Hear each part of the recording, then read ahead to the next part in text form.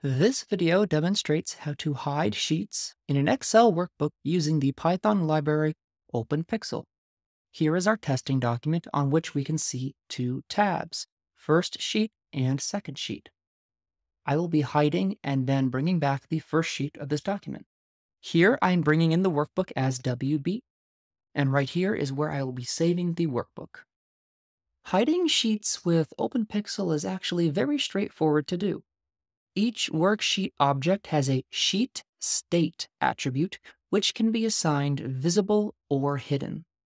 Let's start by explicitly saying which sheet we want by assigning WS the first sheet of our testing document. Now I will select the sheet state attribute of our new worksheet object to see what the default state is. And right here we can see that it is visible by default. To change this, all that is required is assigning this sheet state attribute hidden. I'll make that assignment right here. I'll go ahead and save the document and reopen the workbook to see if that sheet is visible or hidden. And here we can see the sheet is indeed hidden.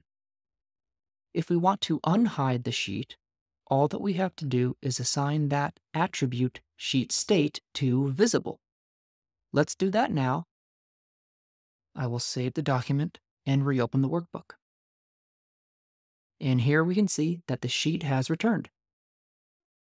So as you can see, it's pretty easy.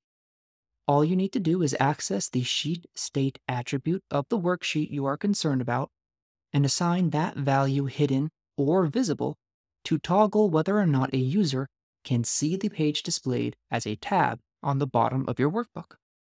Thank you for watching.